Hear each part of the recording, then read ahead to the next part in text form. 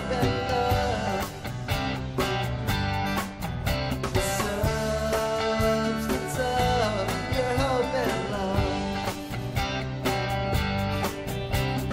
Shining now like a bright star in the We're going to look at a message entitled Desperate Faith as Matthew continues to lay out the ministry of Jesus to us there in the Galilee area. And once again, there's a couple of dynamics going. The crowds are getting larger because of the tremendous numbers of healings and miracles that are taking place in the thousands, and before it's over with, probably the tens of thousands. And we'll see that reiterated at the end of the text, that everyone that came that was healed. The other thing that's going on is, we mentioned last week, at this point, there's an official delegation from Jerusalem that is now on the scene to check out what Jesus is doing. Many running around in that time period, and after the time of Jesus making messianic claims, and they are there as an official delegation to check out what he's doing, the claims he's making. He's beginning to use the term Son of Man for himself from Daniel 9, his claim to messiahship, and we'll see others in the crowd calling out to him as the Son of David, again a messianic name for Jesus. So the crowds are growing in terms of his popularity and recognition. He's trying to quiet that down because his time has not yet come. He's trying to put off a direct conflict with the basically the Sanhedrin in Jerusalem for a time, although that would happen in the future.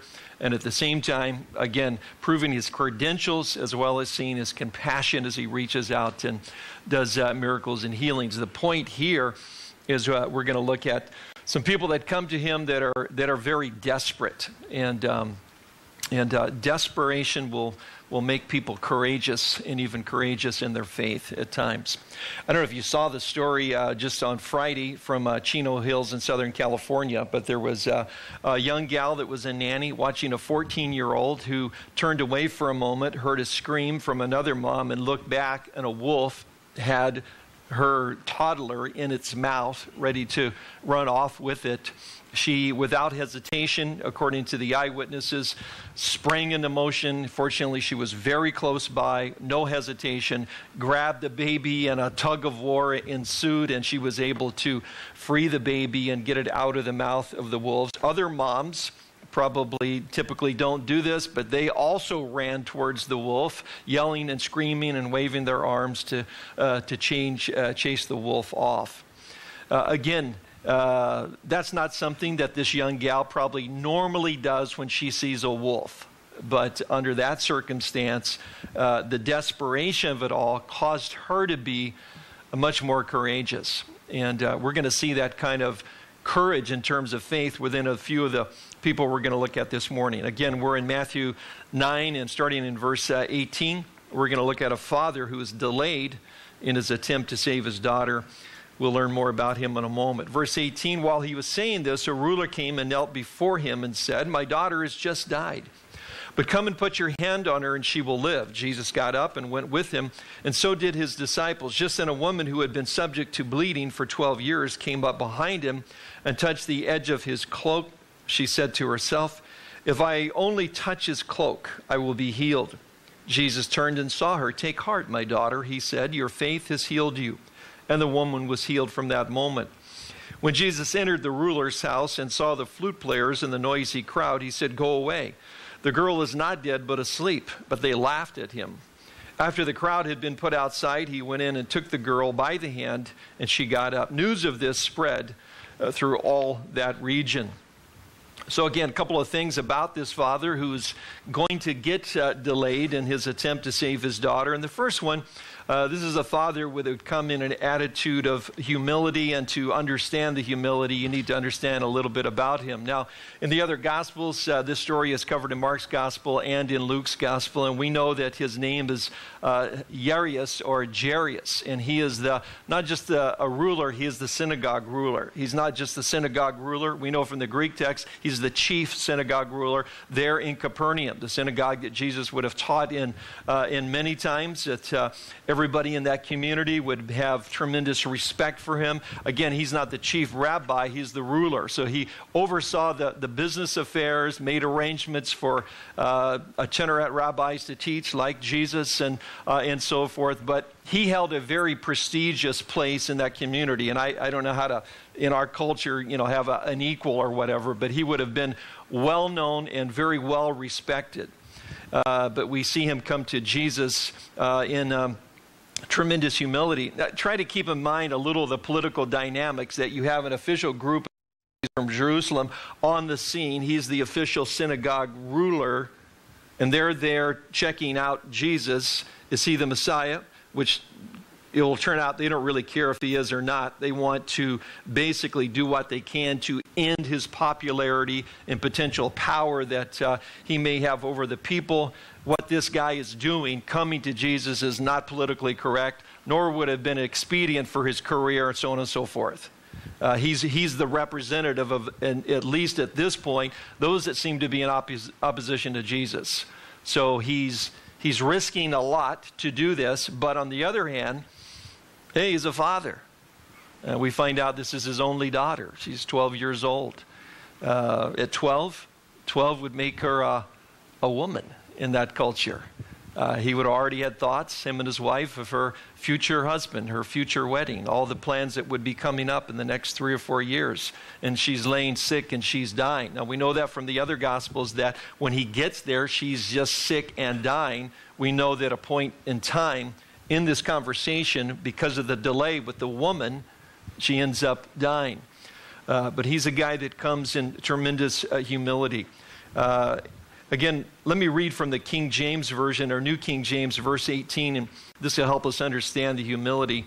While he spoke these things to them, behold, a ruler came and worshipped him, saying, my daughter has just died.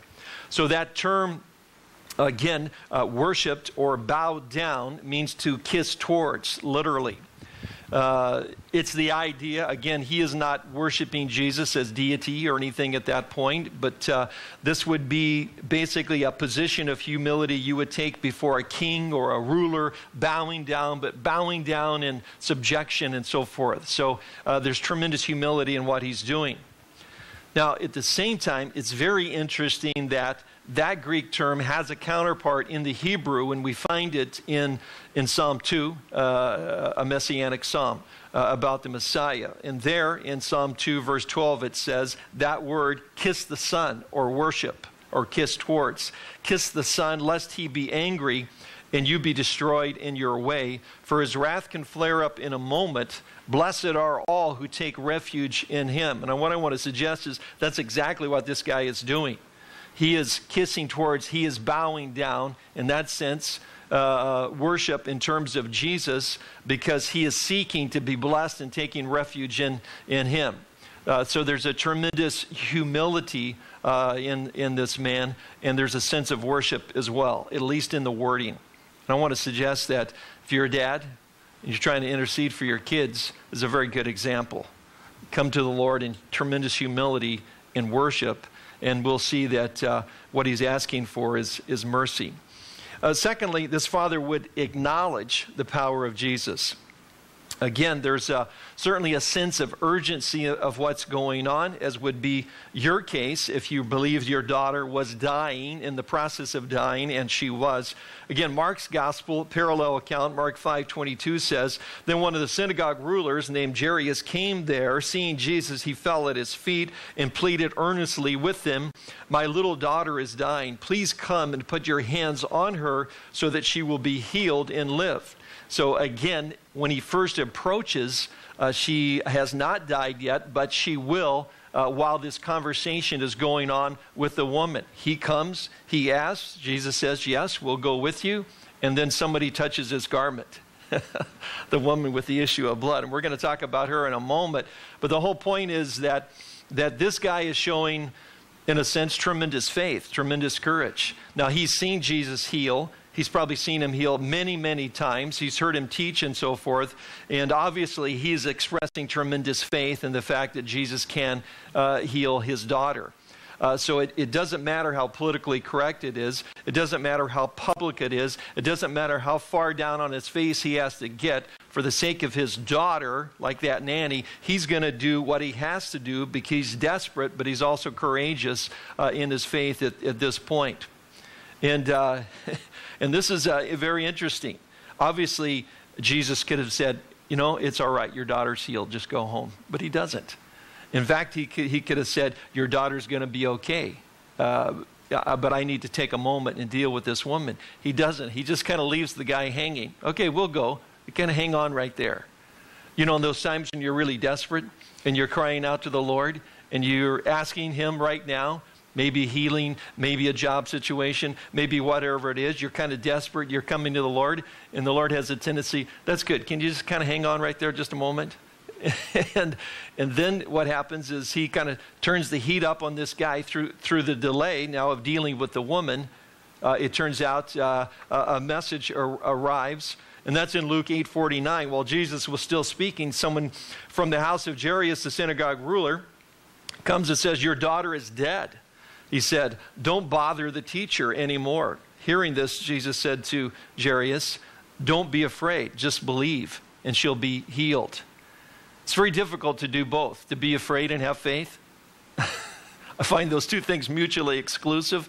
It's either one or the other. We either live in fear or we live in faith. And again, Jesus is doing this, I believe, to, in a sense, allow this guy to be stretched, to grow in his faith, to learn to trust Jesus in a greater capacity.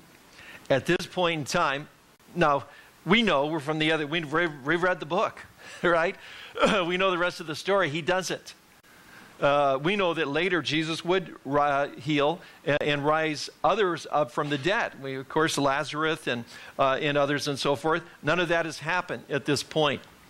Jesus is saying, can you believe something you've never seen me do before? Can you believe Jesus to do something in your life you've never seen him do before? That temper that you wished you didn't have and you've been dealing with.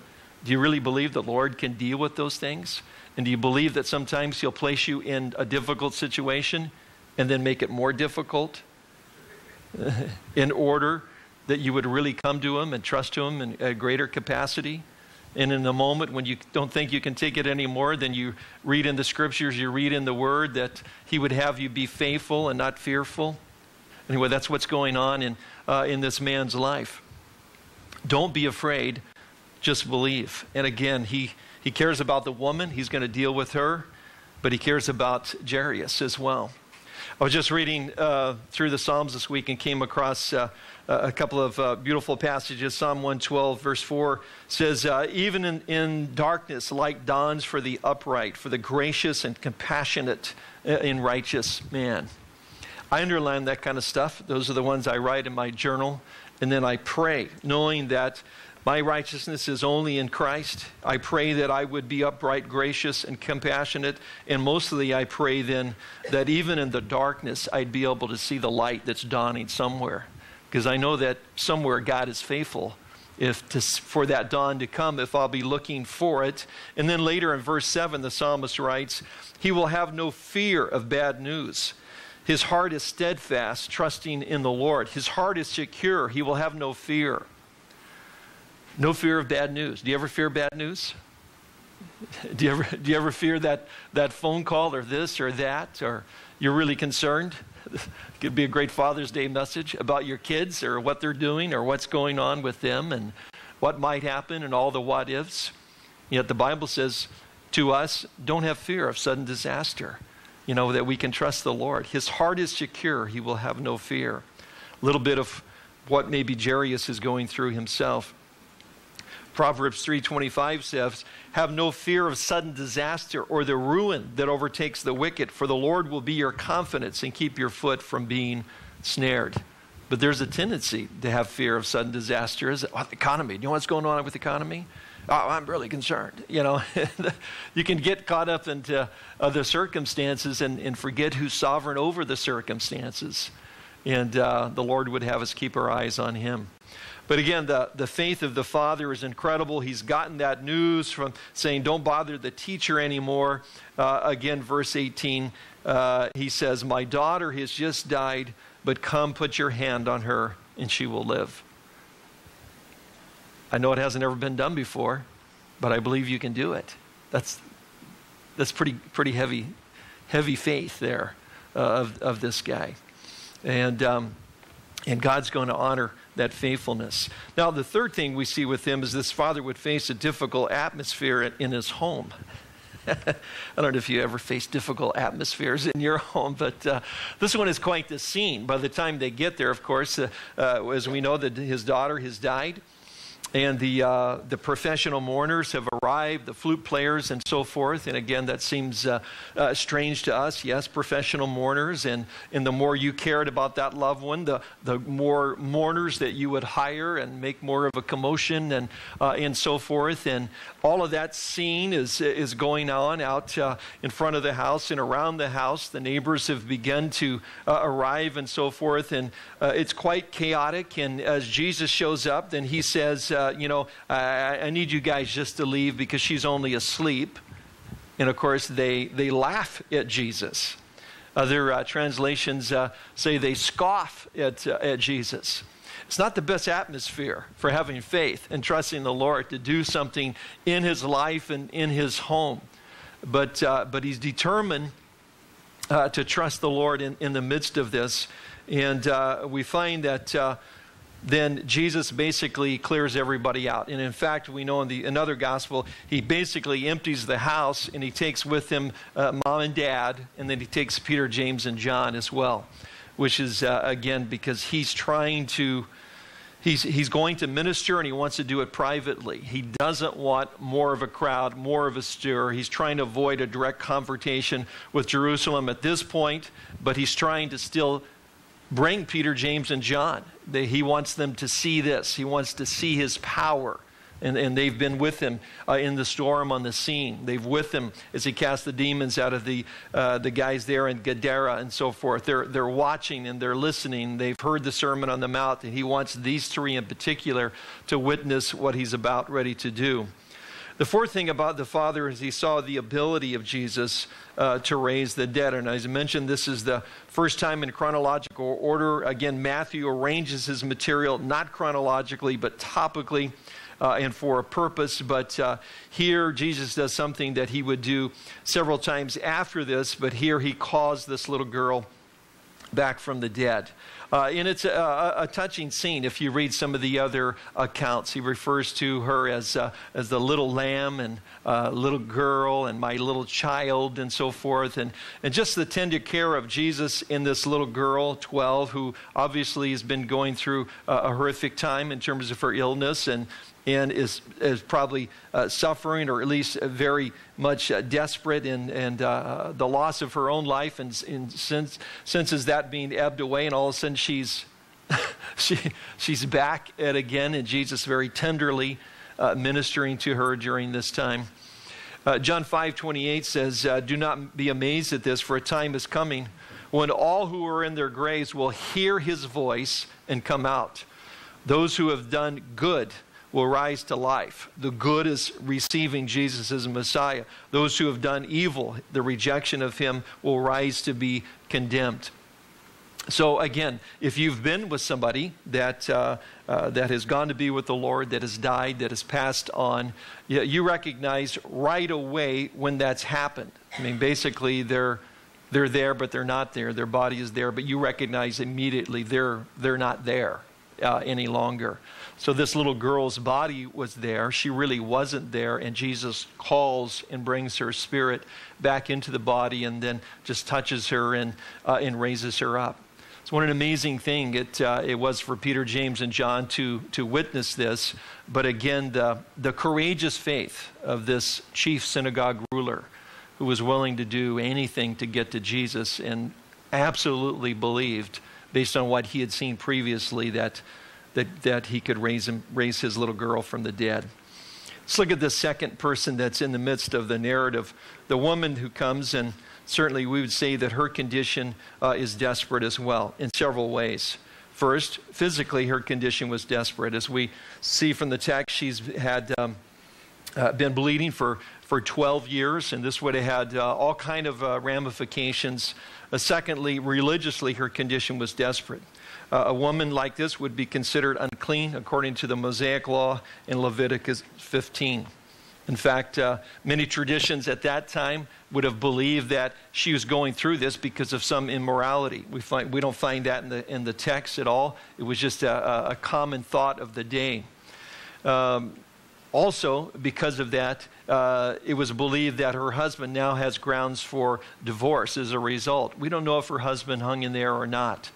But because of the fact that she's unclean, that means she can't go to synagogue, she can't go to the temple. That means nobody can physically touch her. If they touch her, they are unclean at that point. It has to go through a process to be cleansed and so forth, and would be limited in their contact with others. And this goes on and on. If you read Leviticus 15, it would have been, again, kind of get into her shoes, what this would have done to this woman for 12 years emotionally and so forth. Whether her husband was there or not, if he stayed, God bless him, they would have no contact, no kind of relationship at all. Financially, her condition was desperate. In Mark's Gospel, in Mark 5:26, she had suffered a great deal under the care of many doctors and had spent all she had. Yet instead of getting better, she grew worse. Now Luke, who's a physician, is a little kinder on the physicians on that end, but we get the whole point. It had drained them financially. They didn't have a dime left.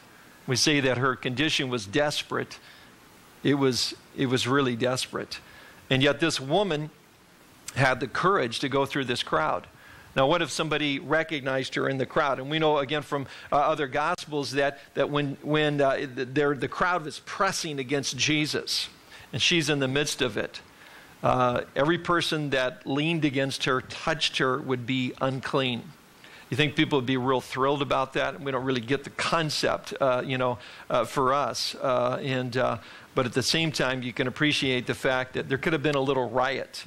In fact, they might have killed her for what she was doing. And she would have certainly realized that that was at least a possibility. That she probably had not been out among people or in a crowd for years and years and years.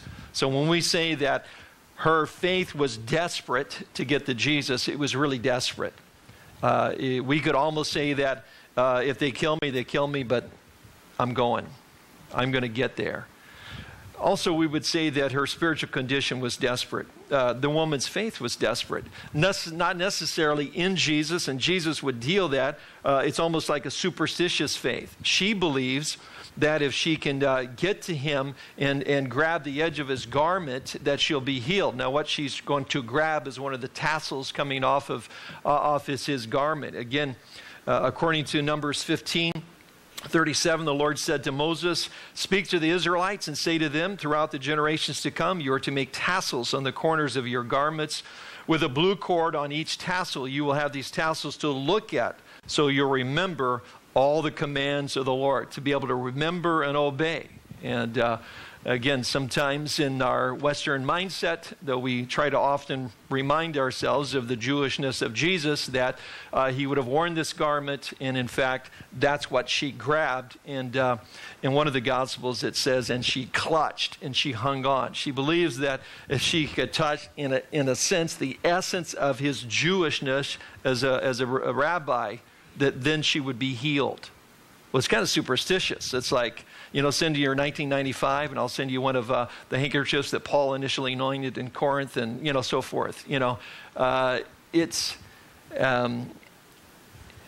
faith is only as good as in the object in whom it is placed. I don't want to suggest that tassel wasn't worthy of this woman's courageous faith, but Jesus was.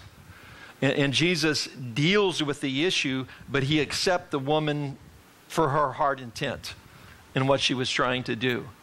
I firmly believe that at some of these healing evangelists that I believe are scandalous and so forth, there's probably people genuinely healed from time to time. But that's despite them, not because of them. Because God is compassionate and gracious, and I think he recognizes just the intent of the heart and kind of judges us based on that. And that's what we see here as well. Think of the other aspect of this that, again, we miss culturally, is that it would be a radical thing what she's doing, because women did not touch men in public, even your own husband, much less a rabbi. So this woman is kind of, it's all out there. I mean, she's just risking everything in order to try this last effort at being healed. Now, Jesus, he stops. Again, this is in the middle of Jairus, the chief synagogue ruler, like, hey, can we get going like right now? Hang on. You know, because she was healed. Jesus could have just walked on. But if he does that, then she thinks touching something healed her. And Jesus is going to straighten that out, you know, right now. So he turns and says to her, daughter, your faith has healed you. Shalom, or go in peace. It doesn't say you touched my tassel, that's good. Would you like another one for 1995? Take it back to your friends. You see, he tries to deal with the heart intent and honors that, but at the same time, he's going to correct her thinking. Our faith is only as good as the object whom it is placed. Her faith healed her. Again, God honors it because of who Jesus is and his graciousness, but he says it's your faith not in something, but in a person that's actually brought healing to you. The other thing that Jesus is attempting to do, I think, believe here, is confirm her healing publicly. In the crowd, he says, she's been healed. You know, can you imagine the people that turn and go, they recognize who that is suddenly? Get real concerned about the fact they've been mixing in a crowd with her, and Jesus says, she's healed. Shalom, go in peace. He gives her a new life, doesn't he? I mean, even if she was healed, without those words of Jesus, without that delay in going and dealing with Jairus, she still somehow has to convince and prove and put her life back together and go to the priest and go through the ceremonies and so forth, and hope to be accepted once again into this community of believers. But Jesus kind of just deals with it all right then with these words, as he does us as well. And again, allows her opportunity for public confession in terms of her faith in him. Let's go on to the next couple of fellows that we meet that are interesting as well. Their faith very courageous also. Verse 27 to 31, two blind men are determined to follow Jesus. And kind of watch this closely because, and watch Jesus' reaction to them. As Jesus went on from there, two blind men followed him, calling out, have mercy on us, Son of David. When he had gone indoors, the blind men came to him, and he asked them, do you believe that I'm able to do this? Yes, Lord, they replied. Then he touched their eyes and said, according to your faith, will it be done to you? And their sight was restored. Jesus warned them sternly, see that no one knows about this. But they went out and spread the news about him over that region. They called to him in mercy. And that's, again, as we should as well. We come to God and we ask him to do things in our behalf. We appeal to his mercy. We don't demand anything. He's a holy and a righteous God. And when we pray for somebody to be healed, we pray for somebody to be blessed, we prayed for a certain situation, we're always praying, God, in your mercy we come. Never asking for what we deserve, always asking for mercy. And that's what we're instructed to do in Hebrews 4:15. Let us then approach the throne of grace with confidence so that we may receive mercy and find grace to help us in our time of need. It's a throne of grace. We can come with confidence, again, because Jesus Christ is our great high priest who sits at the right hand of God the Father, making intercession for us. Because of that, we can come with confidence and receive mercy and find grace in our help of need. That's what these two blind men are doing here. And notice they come and call to Jesus in mercy, but also as their Messiah. They refer to him as I mentioned, as the son of David. So again, firmly believing that he is their Messiah, and that's what everybody waited for. That's what many are waiting for today in Israel, unfortunately, waiting for that person to come in the Davidic line.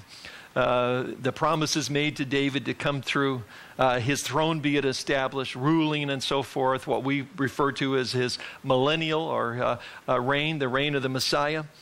We believe it will come in the future when Yeshua or Jesus comes back again. But here they take that title, clearly receive him, called to him as their Savior, as the Messiah. Now this is interesting as well as you think about it. The third thing is they call to Jesus in faith without having seen any miracles.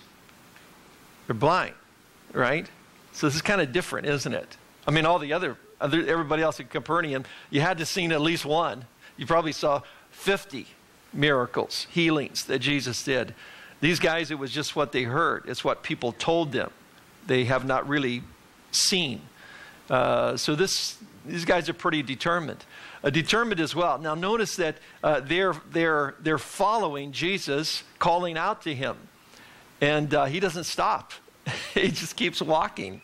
And I just find that interesting. And they're two blind guys. It's not like saying they were being led by friends. They're just two blind guys, and they're calling out, Son of David, have mercy on us. The implication, they're saying it over and over again, but they're also trying to keep a good ear out to make sure that they can keep up with them. And then he goes in a house. And then they follow him in. And he's not going, hey guys, over here, hang a left. Make sure, he allows them to pursue. He allows them to see, how determined are you to follow me? How determined are you? How courageous are you to believe that I really am the Messiah? That I really can heal you? Although they've not seen anything. And Jesus, again, brings them along, I think, in a sense, tests their faith so that they could know how strong their own faith is, even he does us. And so he forces them, in a sense, to express their faith, and then he touches their eyes and says, again, according to your faith, let it be done, and their sight is restored. Again, Jesus then warns them sternly, it says, now, I've done this privately for a reason. Don't go and tell others. Of course, human nature, you'd be like a little excited if you were blind and now you could see. Hi, how are you doing? Fine, I'm healed now. I just thought I'd mention that. I don't want to make a big deal out of it, though. I don't think so.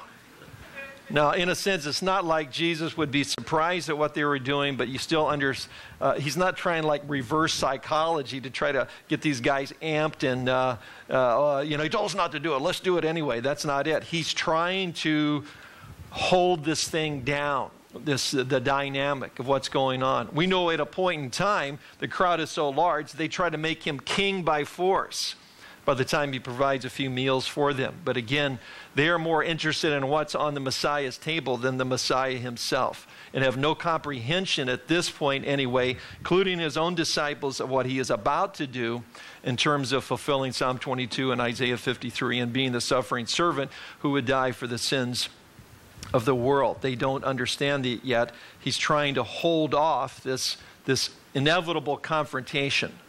And we know at a point in time, though, when it's time, the scriptures say he will set his face like flint towards Jerusalem, and he's going to the cross.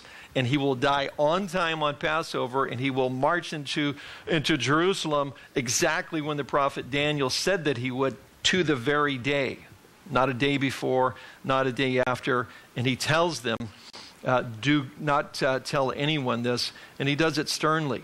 But certainly, these guys are healed, they're blessed, they recognize Jesus as the Messiah. Fourth thing, a very unique demon-possessed man is brought to Jesus in verse 32 to 35, and this requires some explanation. Verse 32, while they were going out, a man who was demon-possessed and could not talk was brought to Jesus. And when the demon was driven out, the man who had been mute spoke. The crowd was amazed and said, nothing like this has ever been seen in Israel. But the Pharisees said, it is by the prince of demons that he drives out demons. Jesus went through all the towns and villages, teaching in their synagogues, preaching the good news of the kingdom and healing every disease and sickness. And first, we note the demon-possessed man was unique. He was unique not because he was possessed, but because he was possessed and he could not speak. It requires a little explanation. It's very important. The rabbinical teaching of that day went along these lines, and there were Jewish exorcists. We run into some in the book of Acts that were successful in what they did and so forth. And the way that they did it is to exorcise the demon was the way that Jesus did it when we saw him dealing with the demon-possessed men in Gadara. And he spoke with them, and he found out their name. In that case was Legion, which means 6,000. And again, we don't know if there were 2 or more men that were cast out or demons, but we know that there were many, because then he cast them into the pigs, the 2,000 pigs, and they run off into the water. So that's how Jesus did it then. That was the traditional way of doing it. We have a problem here because this person that's possessed cannot speak. Physically doesn't possess the ability. How would you then exorcise the demon if you cannot engage, find out its name, and then cast him out? So the only person that can do that is the Messiah. So we have a very unique situation here. This is all a precursor to what happens in chapter 12. By the time we get to chapter 12, the time is right, the stage is set.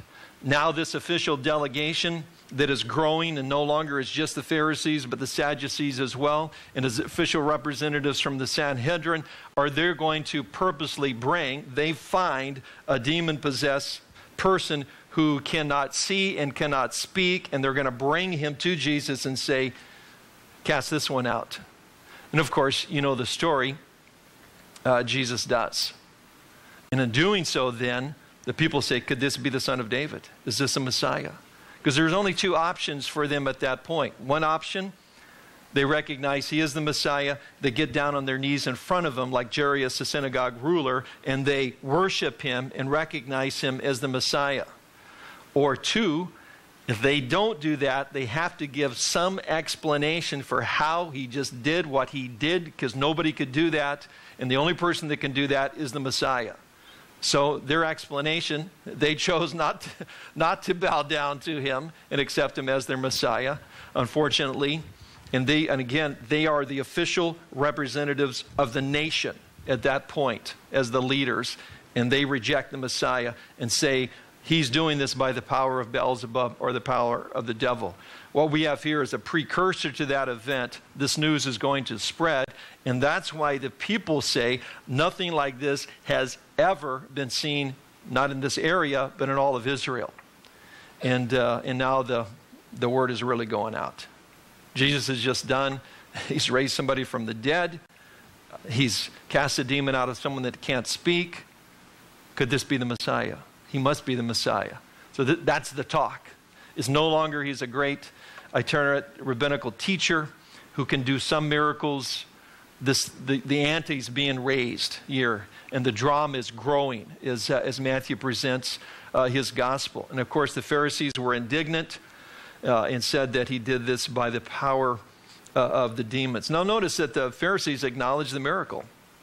They didn't say he didn't do it. They said he did it and healed the guy, he could speak. So they're not doubting the miracle. They're just trying to come up with some explanation that keeps them from admitting that he is who he says he is in terms of his messiahship.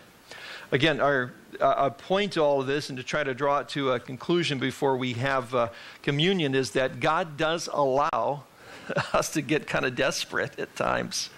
And in our desperation, he makes it worse sometimes. And delays come, and we want to see God move. And he's saying, don't be afraid, trust me. And you're saying, yeah, but I've never seen you do this, what I need you to do. I've never seen you get this done in my life, the thing I'm concerned about, or my kids, or my neighbors, or my friends. The other thing that I've prayed and you answered, and I've seen you do that before, I can have faith in that. It's the things that I haven't seen you do before that I need you to do now. And you're saying, wait, trust. But again, like the Jairus, if we come in humility and we bow down and worship and we come to him and believe what the scriptures say, some of the ones that we went through, that we can trust the Lord. And because we're either going to have faith or we're going to have fear, we'll see God be faithful to us and do things that we haven't seen him do before in our life and the lives of others. Again, like the woman that comes just demonstrating tremendous courage, sometimes the Lord allows us to just get to the end where I'm going to come to him and trust him because it's just all I got left. It's my last shot. And the Lord, even if we're kind of off a little bit in our faith and our theology, the Lord certainly understands and takes us where we're at. He appreciates the heart intent. I wanted to read a little poem I came across the other day. It must be from our study in the Psalms, getting into poetry. Bear with me. This is called Guest. It's by a woman named Martha Shell Nicholson. She writes, "Pain knocked upon my door and said that she had come to stay. And though I would not welcome her, but bade her go away, she entered in like my own shade. She followed after me, and from her stabbing, stinging sword, no moment was I free. And then one day another knocked most gently at my door. I cried, no pain is living here, and there is no room for more. 'Tis I, be not afraid. And from the day he entered in, the difference it has made.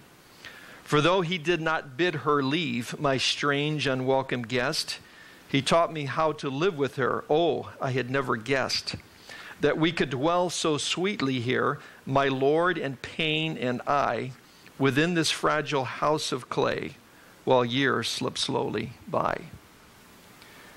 Because I want to also remind you that he doesn't always heal, and he doesn't always make it go away. And sometimes he just enters into it with us and says, trust me, even if I don't do the miracle. Because the miracle is you can get through this, and I'll go through it with you.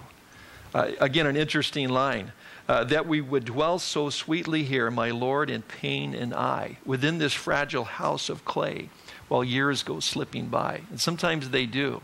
And we wish the Lord would move, but like the Apostle Paul, who prayed 3 times of his own physical ailment, though he had healed many others, he prayed that the Lord would heal him, and the Lord simply said, my grace is sufficient for thee. And Paul came to understand that that in his weakness, again, God's grace could be manifested in his life like no other. And again, so as we go through and we look at people with courageous faith that do courageous things, and we pray that we could do that without the radical circumstances, and that we would just learn to trust the Lord in other ways. But I think we'd all admit that there's just times when we're a little more spiritual, and we're a little more concerned, and we're a little more crying out to the Lord, and we're a little more needy to hear from him in certain times of our lives than others. And after you've been through a few, you kind of, okay, Lord, I understand this. I wish that I would be this fervent all the time, but I understand that you're allowing it. You'll even turn up the heat at times. It's for your purposes. And when we're doing that, what are we doing? We're just surrendering to the Lord. What was the issue, as we looked at last week, with the guys that would not go with Jesus and be his disciples? They wouldn't get in the boat, even though they didn't know there was a storm coming. There were too many other issues of their lives that were important to them that kept them from following Jesus Christ. And I want to suggest that if you'll give up the idea that walking with Jesus means a happy, comfortable life, you're going to be a lot better off. Because when it doesn't come, instead of bailing, you'll just be able to accept it, that it's part of your experience of walking with the Lord, but he will never leave us, never forsake us. And we just go through it. And then we come out the other side, and we see him do incredible things. And we're all like, right on, Lord. I'm glad that I hung in there and trusted you instead of fearing all the way through it. So, some of you are going through those times. Others, it's ahead. And I pray that, again, not my words, but again, the Bible, as you go through it, as you underline these people, their circumstances, what Jesus said. You don't have to remember what I said. You just go back to your Bible. You go back to this story. You go back to this woman and think it through again and see God's faithfulness to her. And then God's word will minister to your heart. Don't remember what I said. Remember what the Bible says. Amen. This far view, I can't really see you, but all I do, somehow it's all about you. Just breathe in this air, all this living that we do must be going somewhere. Must be toward you, this passionate purpose, the fire that burns in us or burns us, the quiet or riot inside, the fullness that fills us or kills us, the fight that we find,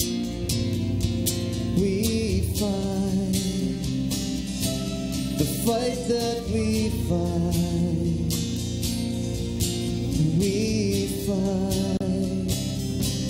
the faintest of songs, like a whisper or a feeling, the voice that calls, like water musically falling, your presence surrounds. Like the hush of snow falling, to my knees I fall to holy ground. So wild and ruthless, so savage the kindness that finds us, as light in the darkness ignites the power to fill and to free us, baptized by fire, baptized by fire, by fire.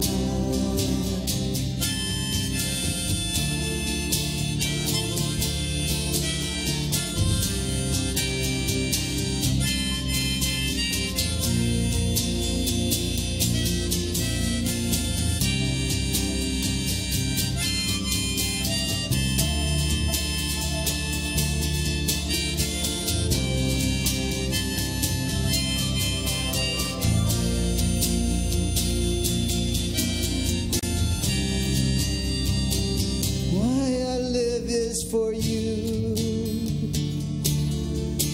like a gift to be offered, for you to use or cast aside. So before you I bow in humility, my Father, to be where you are and to abide. So ancient and timeless, the Spirit that searches hearts and knows us, to follow the wandering soul and carry us to the brightest promise, and knows where to go, knows where to go, knows where to go, knows where to go. From this far view, from this far view, I can really see you, but all I do, somehow it's all about you. Just breathing this air, all this living that we do must be going somewhere. It must be towards you, this passionate purpose, the fire that burns in us or burns us, the quiet or riot inside, the fullness voice that fills us or kills us, the fight that we fight. We fight. The fight that we fight. We fight. The faintness of songs,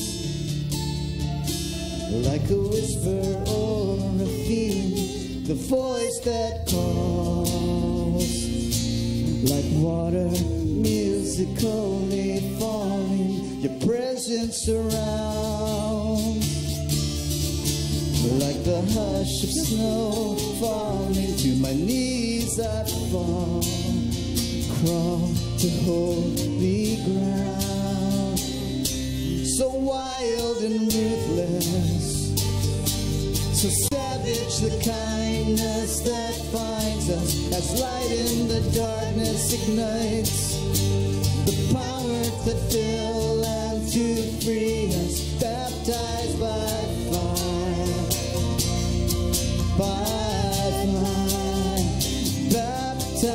by fire, by fire.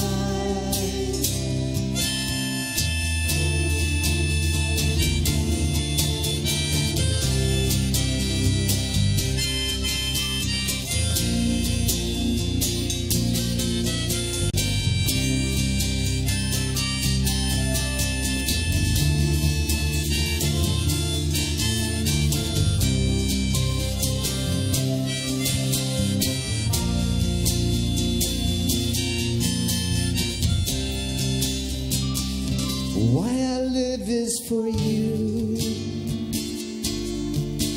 like a gift to be offered, for you to use or cast aside. So before you I bow in humility, my Father, to be where you are and to so ancient and timeless, the spirit that searches hearts and knows us, to follow the wandering soul and carry us to the brightest promise, and knows where to go, knows where to go, knows where to go, knows where to go, knows where to go, he knows where to go, knows where to go, knows where to go. Because of your light, I don't have to hide in the shadow of shame. You have washed me in your blood so new, and all my brokenness and sadness are washed away in your sweet rain.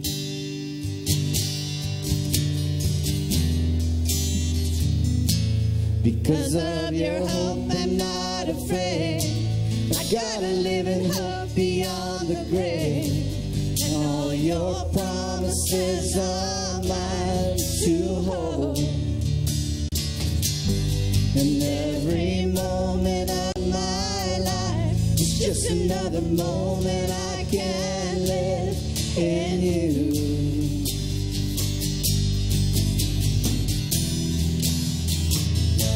Because of you, you make living alright. You're perfecting my faith in your perfect life. You've given everything the gift of your life. Day and night I'm alive in you.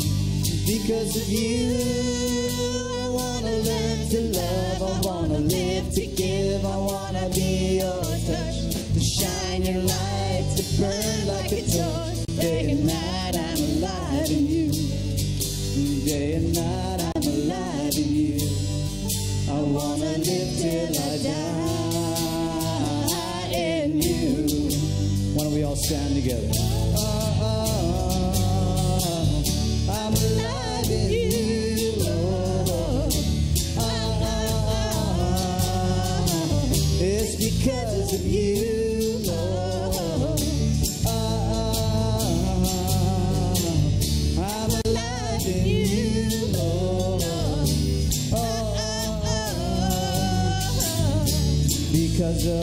your light. I don't have to hide in the shadow of shame. You have washed me in your blood, so new. Let's put our hands together. And all my brokenness and sadness are washed away in your sweet rain.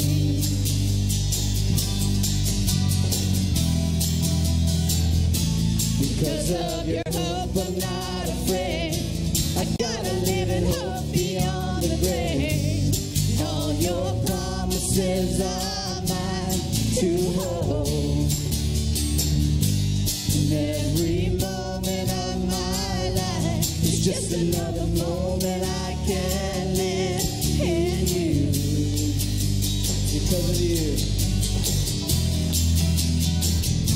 Because of you, you make living alright. You perfected my faith in your perfect life. You have given everything the gift of your life. Day and night I'm alive in you.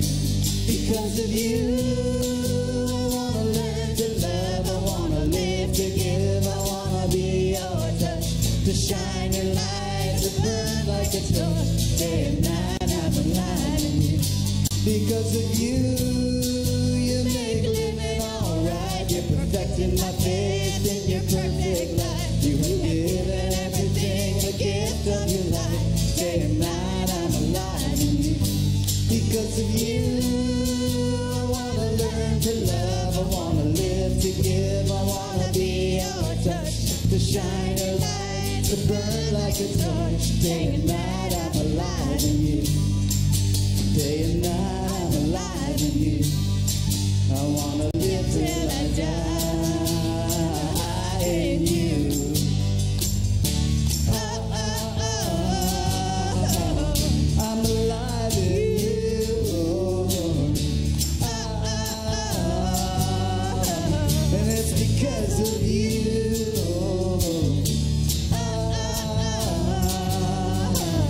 I'm alive in you, Lord.